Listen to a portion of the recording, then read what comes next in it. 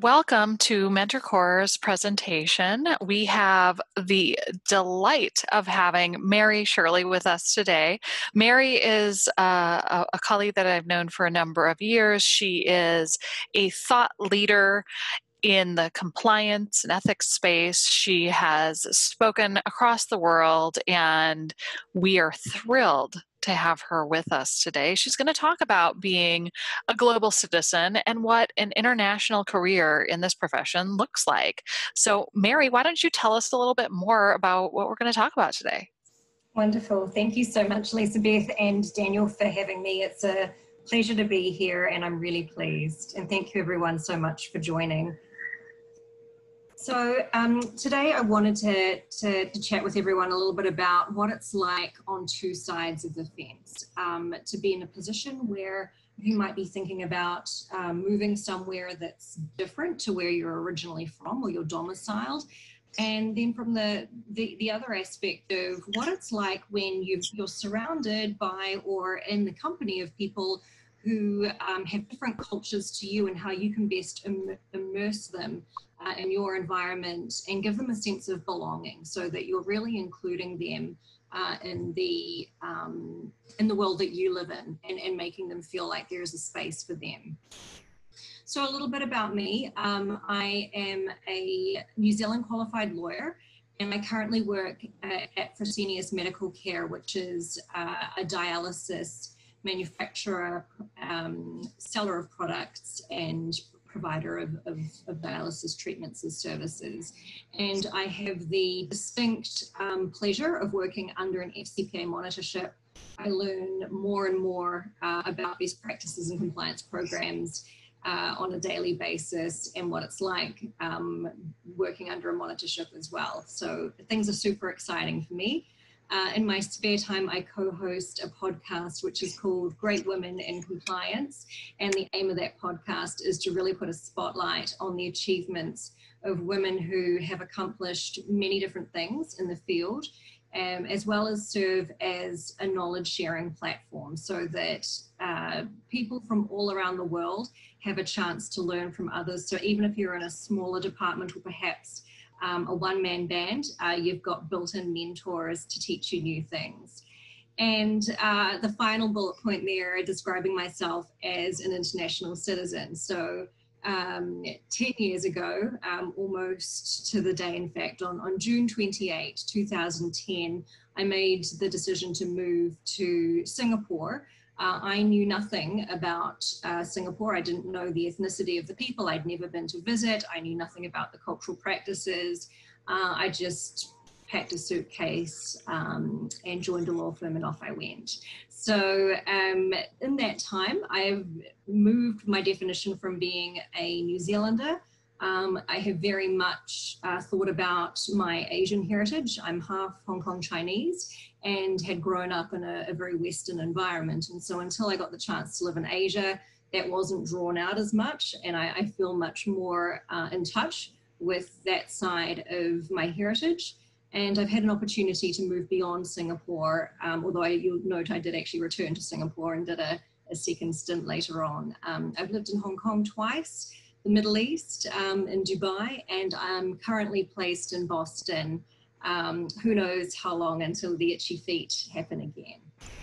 Really quickly, I want to add in, if you haven't listened to the Great Women in Compliance podcast, Mary does a phenomenal job, and her co-host Lisa does as well. It's one of those go-to items on my own podcast listening list. So, thank you for everything you're doing in the profession to help people connect. Thank you for those kind words, Lisa Beth. So today I'm going to talk about three things. The first thing I'm going to mention are some of the benefits and lessons learned of living in other countries. The second are some tips and advice for how you might secure your own international position. And the third is talking about that sense of belonging and inclusiveness. So if you're looking to stay at home and in a pandemic, that's certainly understandable. What is it that you can do to those newbies around you who you may not feel so sure about, because what do you necessarily have in common?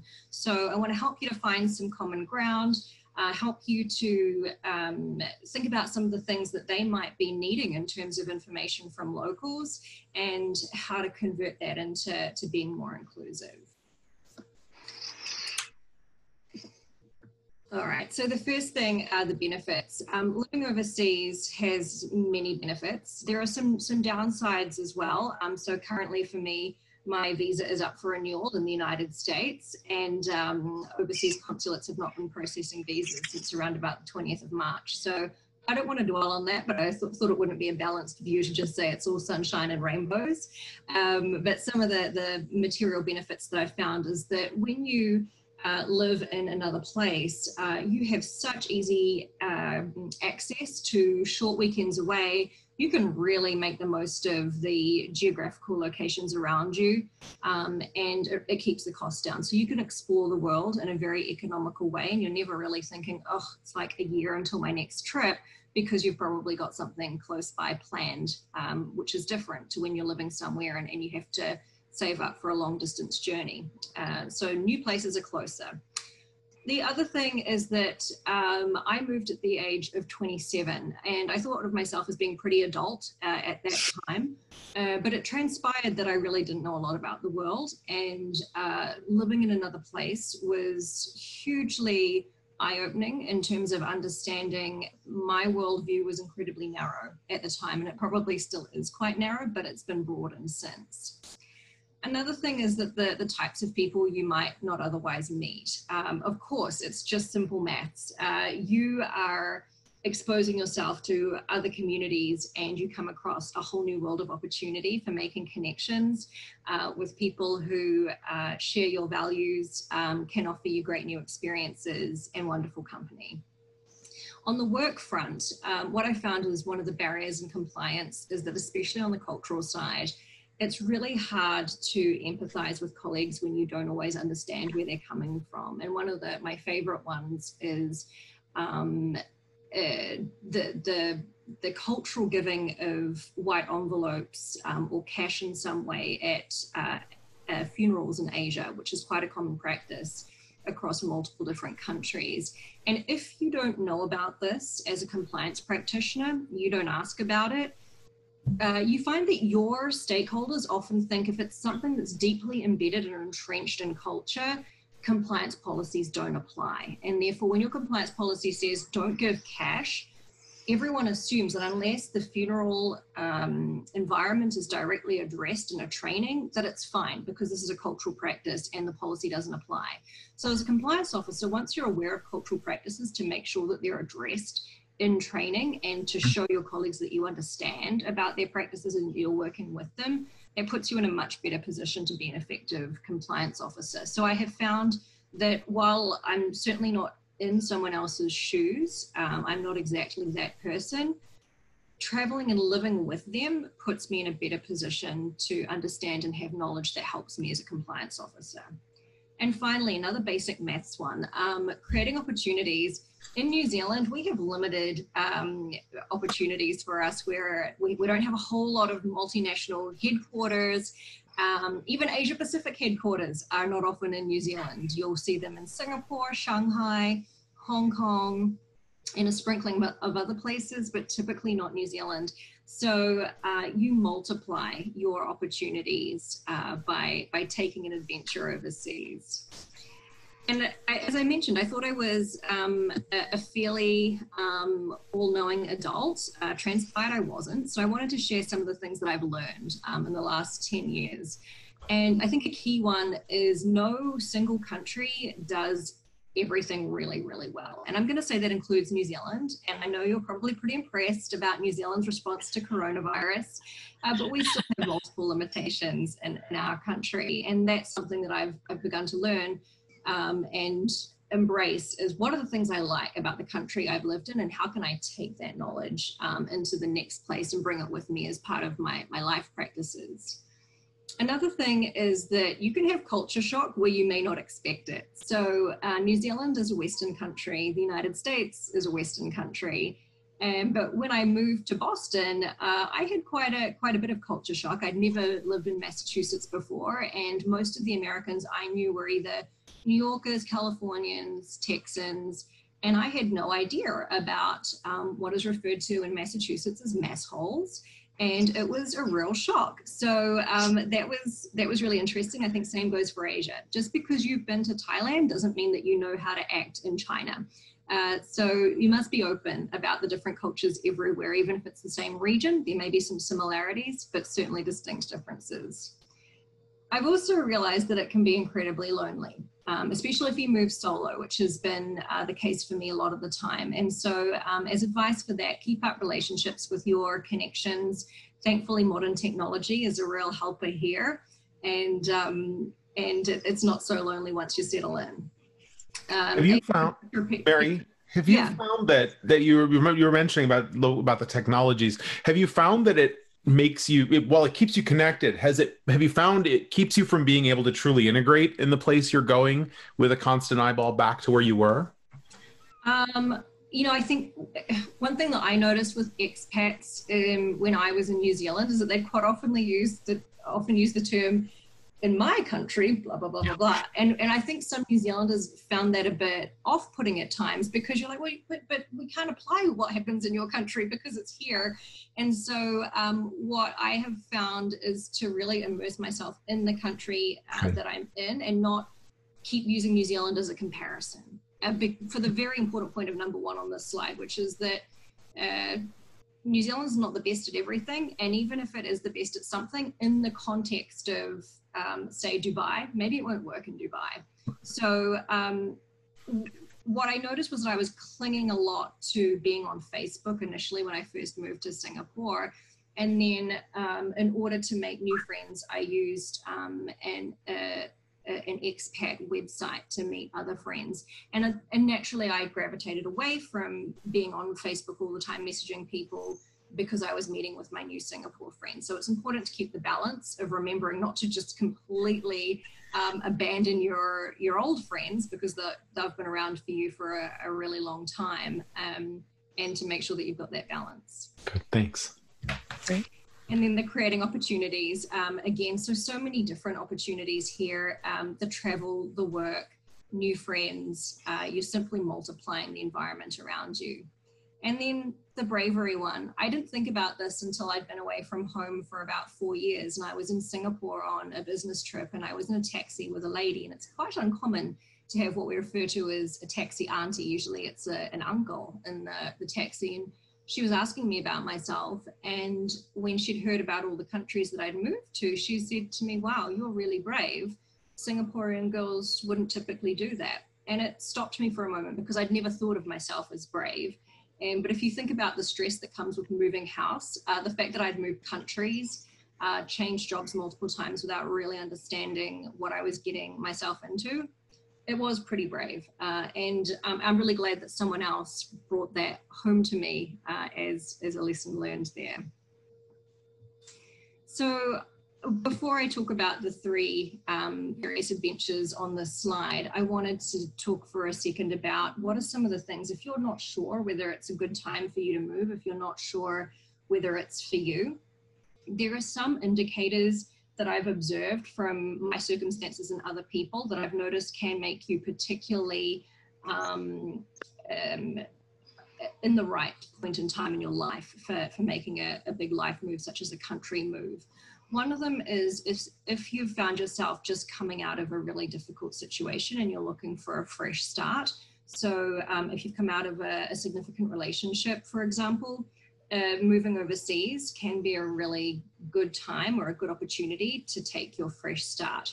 If you're working for a company where you find yourself loving everything about it, the culture, the people, the kind of work that you do, but you don't see there being room for progression, and you're keen for progression, perhaps your boss isn't going anywhere anytime soon, transferring to another office could be another opportunity that keeps you in the job, but at a higher level and promoted to a position that you'd prefer to be in.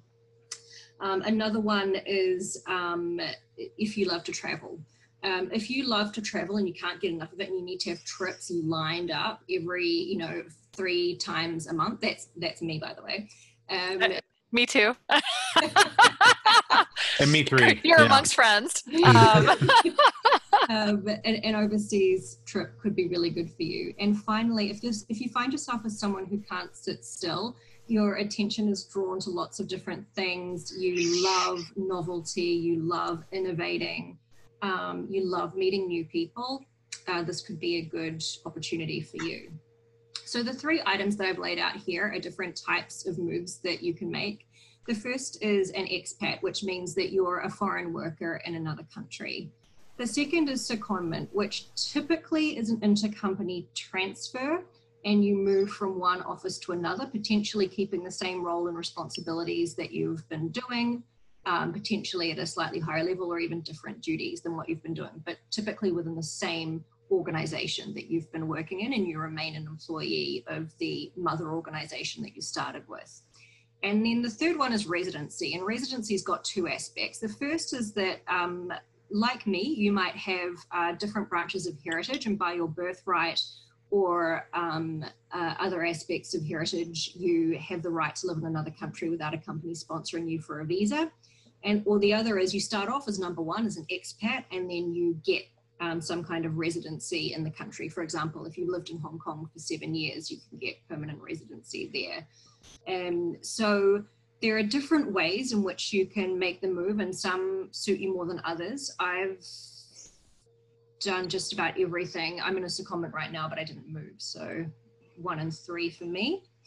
All right, so here's some advice on the next slide about if you're ready to make a move, but you're not quite sure where to start. The first thing is to tell someone what it is that you want. Most managers, I find, tend to assume that people just want to do an upwards promotional trajectory, and they don't think outside the box beyond that. So if you're ambitious, but your ambition is outside the box, let someone know, and not just your own boss, although that person's often a good sponsor, but also build your connections in overseas offices of the company that you work for, and let those people know that you're also interested. An easy one would be the global head of your function. So for those of you who are listening and who are compliance officers, let the global head of compliance know that you're interested, and see if they've got some thoughts as to what positions might be available to you in the future. And I say that because international transfers are one of the easiest ways. I've certainly moved myself from applying from overseas, and that's definitely possible as well. However, you get the most support, and it's easiest, and you have less new things to tire you out than with a whole new experience. I'd also ask you to consider secondments, which are when you stay somewhat tethered to the origin place where you're from, but you get to move to another place for a temporary period of time. And this can be a really great way to get your overseas experience if you're unable to get a full transfer to another country. Another piece of advice would be to speak to recruiters who get international postings and understand where more opportunities exist. So for example, at least sort of 10 years ago, it was easier to get a legal job in Singapore than it was in Hong Kong, where they had a very good supply of local and expat people already on the ground in Hong Kong. So Singapore had more opportunities, but of course things changed. So getting an understanding as to where your talents are required and looking for that demand is going to be a good strategy. And then if you happen, say you're like me, but I don't have the language skill, a lot of people with Chinese parents happen to be able to speak Mandarin. That's super useful if you want to spend some time in the Asia Pacific region, and of course applicable across the board for other regions. Mary, what about the thought? Those are great steps, but there's this feeling in many employees about either going away from where the decisions are being made, and the ability of, do I come back? Can I find a way back? Mm-hmm. Any thoughts on both of those as hindrances for people taking this step? So I think your first question presumes that you work for an American headquartered company. So for me, if I was to move from the US to Frankfurt or Bad Homburg specifically, which is where my company's headquartered, I'd be actually moving towards where a lot of decisions are being made. So there's that reverse aspect as well.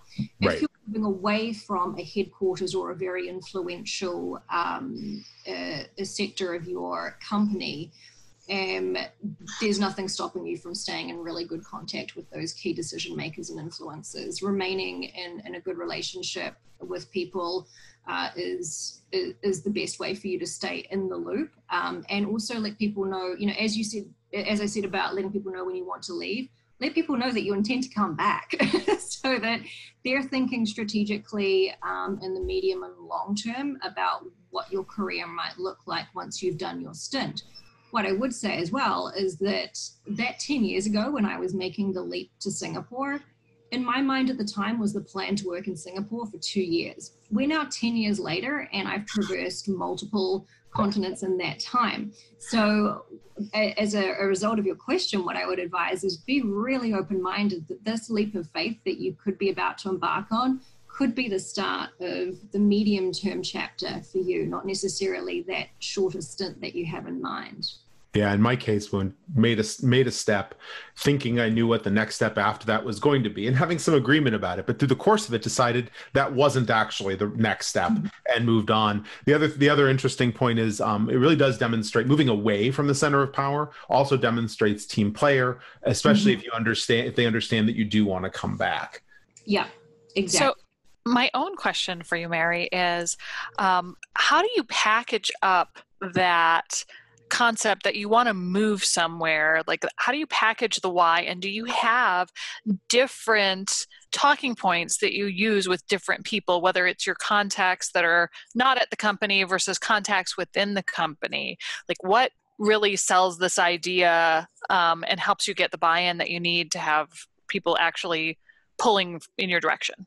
That's a really great question, especially when you might be in a position where you are the right-hand man or woman of your boss, and they know that losing you is going to be detrimental to them. And in that type of conversation, what I've said, and I genuinely meant it, is I will not leave you while you still need me, but I hope that you will be supportive of a decision that will develop me and make me happy, and I know that we will work together again sometime. So that type of discussion, keeping in mind their needs as well, and ensuring that when you have this conversation with them, you're actually giving them planning time, right? Like, if you're upfront about it and you can work on a plan together, that actually gives them an awful lot of control compared with if you just go off and say, oh, I found a job and here's my notice. So that type of conversation is in the best interests oftentimes of the manager as well. And if you're framing it as we and working together, it's going to be much more helpful than I really want to go work overseas, and not thinking about what that feeling of panic is going to be like for them, potentially feeling abandoned, and that your personal interests are going to put them in a difficult position. So you want to load that discussion with how you've thoughtfully considered how it will impact them and how you've addressed any inconveniences for the individuals that you're walking away from. You want to be really tactful about the fact that you're not leaving because of them. And then when you're talking to the places you want to go, you want to assure them that you have a genuine interest in moving. I think what happens a lot of the time is to recruiters is that they get some interest in an overseas candidate, and then that person says, oh, I've decided I'm not going to leave. So you want to show that you're invested and give your why. So maybe that's what Daniel referred to earlier. You want to be where all the decisions are made. You'd love some time in headquarters to be part of the strategic vision and decision making of the company. And you want to see how you can add value to that process. And you think you can do it because of XYZ projects that you've already run at the local level.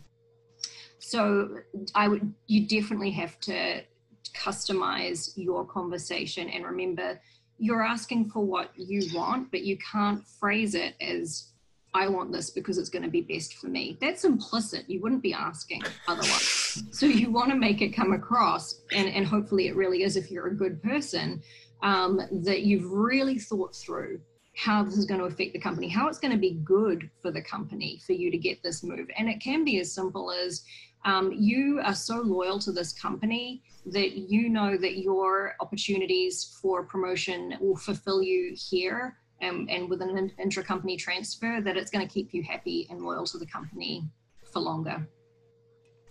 All right, and that's part of a bigger strategy of managing your own career, whether it's moving physically to another country or moving within the organization. Having those kinds of dialogue ongoing is a smart idea. Absolutely. Yeah. And that brings me to the third part of the session, which is how can you give someone who is new to your area, if you're on the other side of the fence and you're welcoming someone in, how can you give them a true sense of belonging? How can you make them feel included, even if they're a diverse person compared to you and perhaps the majority of your colleagues in the office?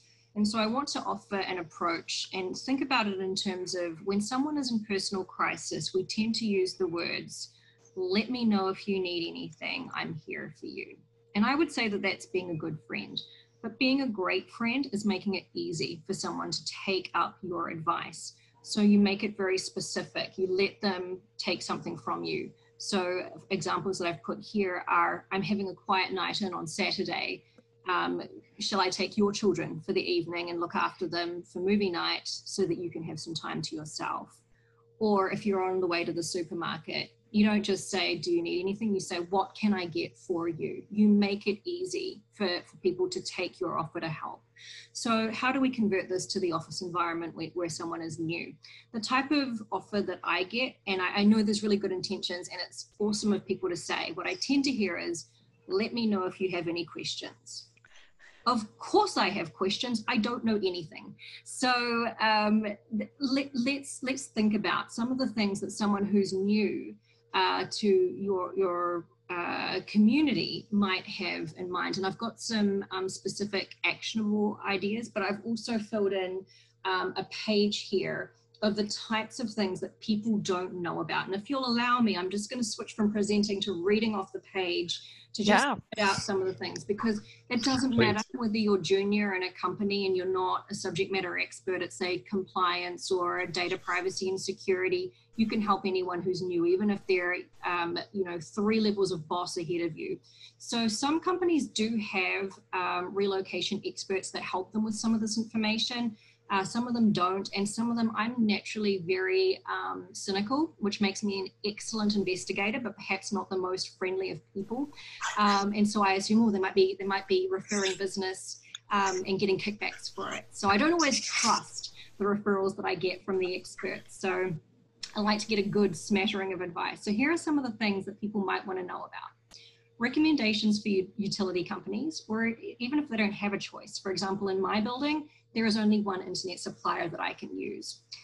Doctor, dentist, discount websites like Groupon, internet shopping options, including groceries, schools, neighborhoods, nightlife areas, tourist or must-see places and must-do experiences, veterinarians, home cleaning services, hair salons, spas, major events throughout the year, not just culture and customary, but also your workplace events, company and community interest groups, places to purchase furniture and household goods, local dishes of foods to try, and which restaurants are famous for serving them. Oh, that's good. Yeah. An explanation as to how public transport works. Yeah, that's a biggie. That's huge. Explanation of how major public or customary holidays are celebrated. Commentary balancing taxi versus ride-sharing apps. There are some places where you may as well not use, say, for example, Uber or Lyft, because taxi is the exact price and may be regulated there or whatever. And, I'm used to assuming that rideshare apps are the cheapest everywhere, but sometimes that's not always the case. Places that are easy to go for weekend getaways. So that's a smattering of the type of thing this person is coming in with a real blank slate about, for the most part. And they will certainly ask for it. So I tend to ask for these types of pieces of advice over the course of months as they crop up. But if you can volunteer this information and be super helpful, you're making them feel like they have a place. You're making them feel like you care and that you're thinking about them and considering what might be going on in their life. Another thing to keep in mind is to understand that you may fall victim to in-group bias. What this is a preference for a group that you identify with, oftentimes people who are similar to you. And I refer to this as the old guard, the people who were in the office before you. to a lesser extent, they reject outsiders. So the good news about that is that they may not explicitly be awful to you, but you may notice almost microaggressions where they seem to prefer the viewpoints of colleagues who they're really familiar with and used to rather than yours as a new person coming in. And I want you to remember, studies do show that diversity makes for more successful teams. So how do you avoid this? Be really introspective with yourself, really self-aware about whether you are falling into that trap. Do you think someone's idea is terrible because it's actually terrible? Or is it because it's something you've never thought of before? Your first impression is that will never work in our workplace, our environment, and you don't give it a chance. If you find yourself thinking that, or if you find yourself using the compliance risk term of, nope, we can't do that, it's the way, this is how we've always done things, you may be falling victim to in-group bias, and you must challenge yourself in that circumstance. I think there's also a bias for if someone's got a different accent to yours. If someone speaks multiple languages, yep, their English is probably not going to be smooth, but hey, can you speak 3 languages? Probably not. So be conscious of the fact that someone speaking multiple languages, just because they don't speak English the same way as you, doesn't necessarily make it bad. In fact, there was something I read recently about how we often treat English as if it's a signal of intelligence. It's not, it's just a language. And then I would ask you to challenge the importance of cultural fit, because I think we often use culture fit as a way to perhaps unconsciously discriminate against people. And why is that? We assume that someone's not a good culture fit because they're not like the rest of us. They don't fit in, they don't say the same things we do. They don't look the same way we do. They don't dress the same way we do. And you can't really get stung for saying someone's a culture fit in terms of unlawful discrimination when applying for a job. So saying it's a bad culture fit is a really easy way to justify inappropriate behavior. So again, ask yourself, do you really think this individual is going to be detrimental to the team? Or is it just because they're a bit different? They don't look the same as you. You can't envisage yourself hanging out at a bar and having Friday night drinks with them. Who cares? You have friends for that. Your colleagues are not there to have drinks with you and make you feel comfortable about whether you can socialize with them or not. So try not to use culture fit as a way to turn away people who aren't like you, because we know that there is unconscious bias in hiring, and that is that we tend to choose people who are just like us. I've challenged myself very recently to be very conscious of who I'm hiring, and I feel very comfortable with a lot of the diverse ways and the diverse aspects of the different employees that I've hired. There is one thing I've not been able to kick, and I'd be interested for your views, Daniel and Lisa Beth, as to whether you think this one's a problem. I cannot stop hiring people who are very specifically of the Myers-Briggs personality type ESFJ. That's because I look for people who aren't terrible people, and I look for people who are reliable. So they do things on time. They don't let me down. And when I look for that in interview, so a nice person who I can depend on, I invariably, even though I do different gender, different age, different sexual orientation, everything else different that I could possibly really know about, I still end up with ESFJ. And I still think that's a problem because it means that those people have certain strengths and they'll tend to have the same strengths, and it's leaving me with technical gaps. So do you guys have any thoughts on whether my diversity aspect needs to change there? Well, it's interesting because I do think that oftentimes we as human beings are attracted to people that either help fill in gaps for ourselves or we view as easily someone that you can easily work with and are adaptable. I think that we're learning more and more about how diverse groups and diverse mindsets enrich the workforce. I'm not sure that I have a solution for you, but it does sound to me like you've at least are aware that there is a personality type that isn't correlated with, an economic, bias or gender or anything else, that you seem to be drawn to hiring and working around. But I'll offer a counterpoint, that Jung was pretty clear about complementary personality styles that work well together and produce good output. So you are your Myers-Briggs is what you are, and that will naturally have compatibility and good output with perhaps the same consistent style, which is why you are driving toward that for productivity, not necessarily for bias, because it's something has worked. Yeah, it's important to try and go outside that, one, to test yourself and see how well you do work well with others, but you may actually find that the best the best compatibility for output, for productivity, is that. And then it's not bias, it's about productivity. Thank you. I feel a lot better. And what I will say about the diversity as well is this is what I've observed after I've selected the very best person for the job.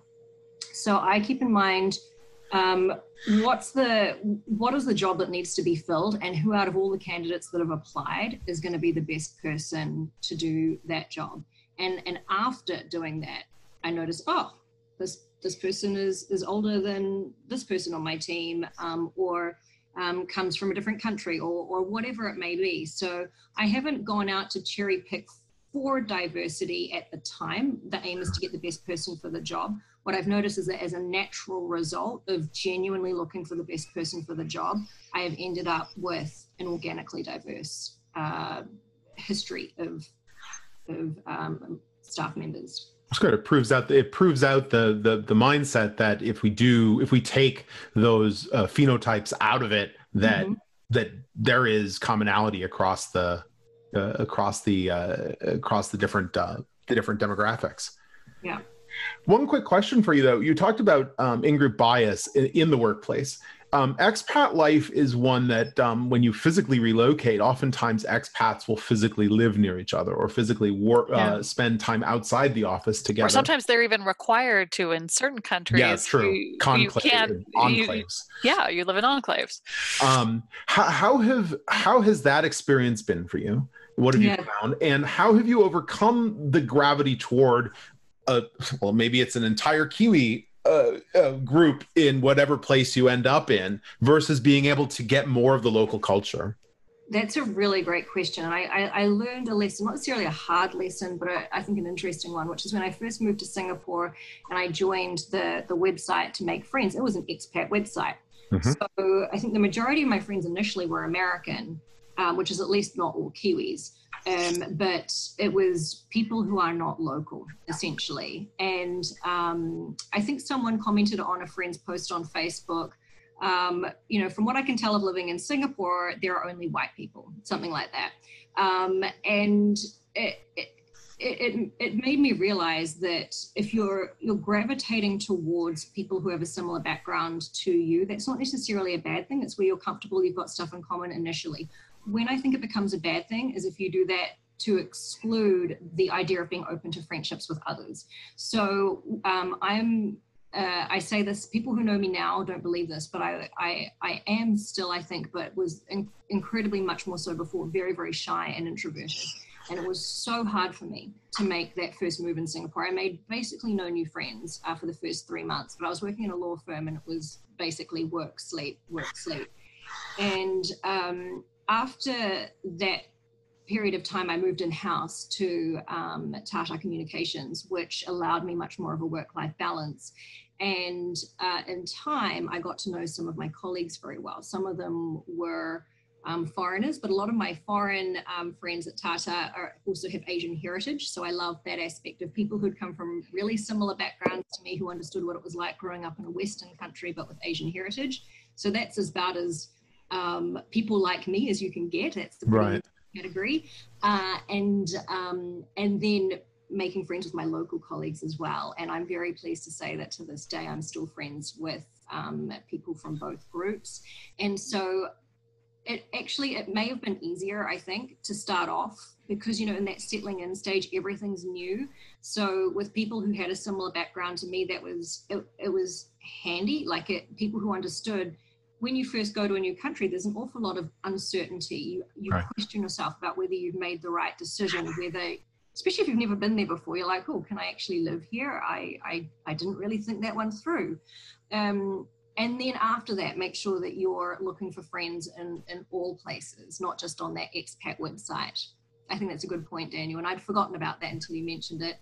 In the US, I didn't use any expat websites. All of my friends are Americans. There's one Kiwi lady at work.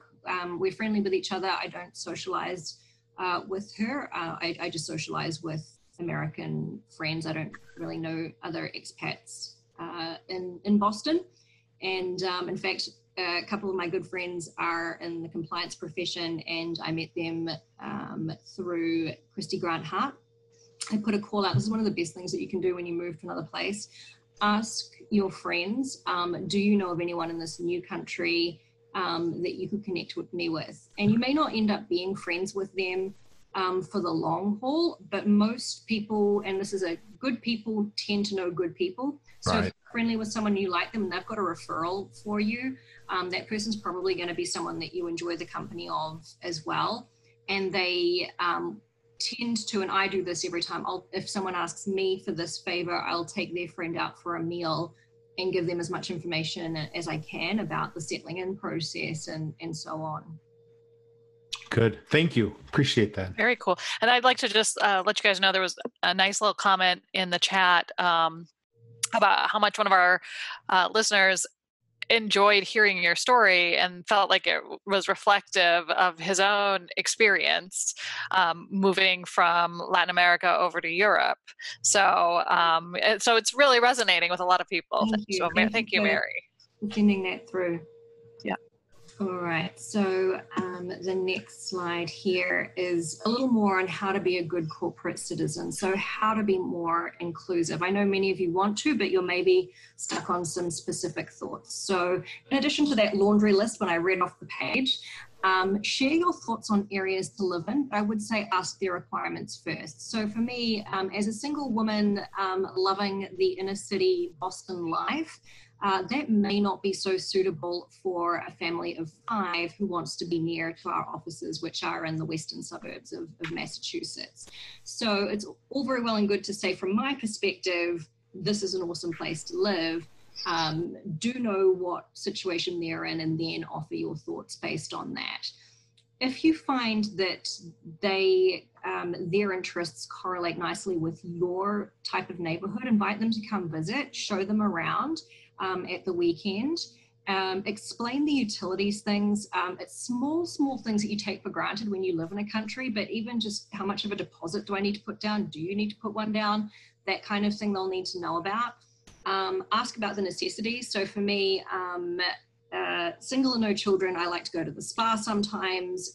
Maybe your average other person isn't really into that, so hold back on offering the recreational things that you do, and figure out what it is that they're going to be interested in. Most of us do all need our hair cut though, so things like that are usually pretty safe. Doctor and dentist. I believe one of my old colleagues from the Red Flag group, Varun, is listening in. Varun was very fastidious about his health, and he was the perfect person to give me advice for a great physician practice to go to. So that kind of thing everyone's going to need at some point. And anything that, find out what their hobbies are. And that also shows that you're interested in them. I'd argue that all of these apply as well. As someone who's moved physically, even within a country, but you're not an expat, these are the questions I want anytime I land in a new city. Exactly. And so when I was talking to you guys about the session, sort of thinking about conceptually how what's the type of audience that this would appeal to, it's not necessarily expat in the foreign country sense. It could be someone moving from Alabama to Boston. Right. Going to need to know about these types of things too. So it's very much what if it's someone from a different area to the home place that you're from? And then social hangouts. Most people like to hang out occasionally. And so giving them your favorite spots. You might have a friend in your personal life who shares a common interest. So feel free to introduce them. You can let your work and personal life collide for that, because you might be making a really great connection. I know that you don't have to be friends with everyone in the office. And I want to make that really clear when I say, you can be inclusive and you can make someone feel like they belong without compromising who you would typically hang out with. You should never hang out with people in your personal time that you don't feel comfortable with, or that you don't feel is a great use of your time. But to the extent that you do, or that you're really open to finding out whether this might be a good connection for you, invite them out after hours for team drinks. If you're a little more shy, or you just don't want to do it one-on-one, or a one-on-one experience. And I'll share one of my stories. When I first moved to Boston, a gentleman in the department who I'd say from just about every demographic is different to me. With the exception, we both have law degrees, but he was in the military first, so not like for like necessarily people there. And he said, "Hey, would you like to hang out after work tonight?" And I didn't have anything to do, and I said, "Sure, why not?" And he is one of my BFFs at work to this day, because even though we came from completely different backgrounds, we have a really similar sense of humor. And we enjoy a lot of the same things. So if you're open to expanding your social circle, even if it doesn't look like that person is someone you'd normally hang out with, remember that's probably in-group bias getting in the way a little bit there. So be open-minded to it. And even if it just ends up being a welcome drink and you think, oh, probably won't hang out with this person again, you've really done your part to be a good corporate citizen by giving them a warm welcome. And then in the workspace, make sure that you invite their comments and feedback. Some people may not feel so comfortable speaking up when they're new. Give this person an opportunity to have a voice. Support them, be an ally. And if you yourself may have done a great job at inviting this person out, but think about encouraging your other colleagues to also make an effort. Just because you're a good corporate citizen doesn't necessarily mean that everyone else is thinking along the same lines. So see if you can do a rotation service of taking them out so that they have more than one good lunch with you. And then let them know of any social or interest groups that they might want to join. So for example, when I first joined Fresenius in the United States, there's a women's employee resource group, and a couple of people forwarded me and got me signed up for that really early on. The other thing that I'd like to ask you to consider, and I haven't put it on a slide because this is asking you to get really personal here, but I think it's a really important one, is when your country is celebrating an important festivity, particularly one where family is valued, and for that I'm thinking Chinese New Year, Thanksgiving, that type of thing, ask yourself, is there room at our family table to include this person, especially if there's someone who hasn't come to your country with a family, because it allows them to experience a new custom completely, and you get to delight in sharing that knowledge and that custom with someone else. But it's also a really hard time if you're in a new country and you know that it's a big deal public holiday and you're not getting to experience it properly. And if there genuinely isn't room at your table, if you're already bursting at the seams, think about whether there are other ways. So for example, at Christmas, if your family does eggnog and other things on Christmas Eve instead of on Christmas Day, because then Christmas Day might be too packed to be able to include someone, or you've got some special rule about it being family only, think about whether you can incorporate them in the Christmas Eve celebrations instead. So I know I'm asking a lot there because this person isn't family. So it's asking you to be really open-minded about what you can offer, encouraging your family to get into the spirit of being giving and open-hearted and also open-minded. But think about the opportunities for you. If you've got children who don't necessarily get to hang out with people from New Zealand, that's a great learning chance for them to ask them what another country is like, what their holiday practices are like. It's just a whole new world of experience. And that is, I think, one of the #1 things that made me feel like I belonged in another country and in a community was when people invited me to join them for their family festivities. Yeah, I will say I always like inviting people to Thanksgiving. If it's possible, I've had one of my former Brazilian direct reports celebrated Thanksgiving. I don't think she really loved the 5K turkey trot that we did at the beginning of the day, but dinner was fantastic, and we had a lot of wine. And of course, the rest of the family was on their best behavior. I think she'd come back for dinner, maybe not for the turkey trot in Minnesota weather in November. But I mean, right, it was a real experience. Do visitors get New Year's Day dips in Lake Superior? Polar plunges. It's polar plunges. Polar, right? Thank you. Yeah. But those are the things that memories are made of, right? They really are, because they're unique and they give a person a chance to experience what a local does versus what a tourist might do, or what the world perceives that a local does. And that's a big difference between those two things. And what I love about what you did here, Mary, is your tips for inclusion are not for expats exclusively at all. Frankly, anybody who's joined your office, anybody who is new to your organization, being new to an organization, I always think it's like having a new job, and on top of the new job, right? Because you've got your professional and personal contacts that you're trying to manage. You're trying to manage a new community. You're trying to manage a new organization or a different place within the organization. So those first couple of months and year are really, really challenging. Exactly. I think we've come to the end of the prepared presentation. Oh, sorry. No, I have another slide. It's a bonus one. I love it when that happens. So maybe while I'm sharing this one, if anyone's got any questions that they want to pop into the Q&A, now is a great time. And so here's my tips for maintaining the inclusion, and repeating that point. You don't have to be friends with everyone. I'm not asking you to be, and you don't have to be inclusive. So check in with your colleagues, especially the ones that you don't socialize with. And the reason for that is that after our homes, the workplace is where we next feel the biggest sense of belonging. And so you don't have to be friends to ask someone how they're going. You don't have to be friends to say, how are you faring in this crazy coronavirus pandemic? Ask yourself, if I was the head of belonging as a job title, how would I interact with colleagues to live my job values and goals? And I saw this recently. I think it's Alexion Pharmaceuticals. They've actually got this job going at the moment. It's a real position. Oh, how cool. When you're stuck, think about asking for advice beyond your usual council of advisors. So those people, your besties at work that you run to whenever there's a drama or a scandal, or you've accidentally copied in the person that you were complaining about into the email that you just sent, and you need some advice, think about asking that new person in the office for their perspective. And then finally, validate the contributions of everyone. In meetings, we tend to be really quick to jump on, oh, such a good idea of our in-group people.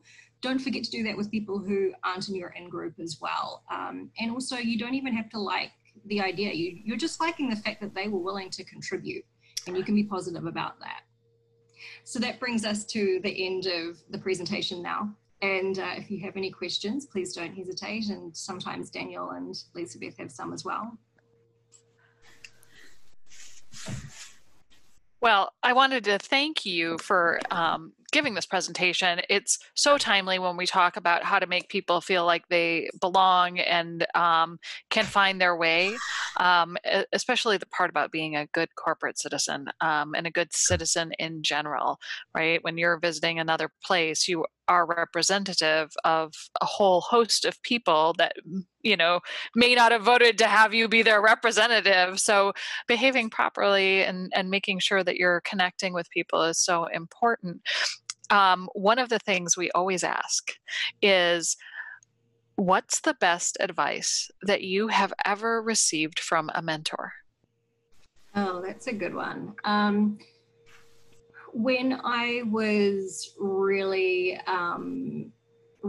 fresh to the workforce, I met a woman who was a judge in New Zealand, and I was nervous about my future. The way I did what we call opinions in law school in New Zealand, and I guess similar to here, is I was so dumb in that I assumed that everything the professor taught me in class, they assume I knew, And then in the opinions that you get tested on, you have to give them information and analysis that's off your own mind. So stuff that you're thinking yourself. And if you think about the pyramid of answers, I'd be aiming for those top peak answers and missing all that base layer at the bottom, which is simply regurgitating back what they taught me.